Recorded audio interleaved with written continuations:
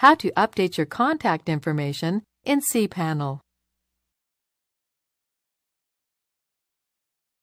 This demo assumes you've already logged into cPanel and are starting on the home screen. Now let's learn how to update our contact information. Click the Update Contact Info icon. Make sure you enter a correct working email address, as this is how you will be contacted by the system.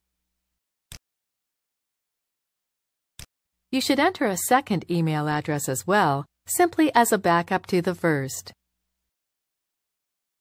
You can choose to be notified when you're reaching your disk quota, bandwidth usage limit, or email account quota. When ready, click Save. That's it. We've successfully updated our contact information and will be notified by email when getting close to our storage and bandwidth limits. This is the end of the tutorial. You now know how to set up your contact information in cPanel.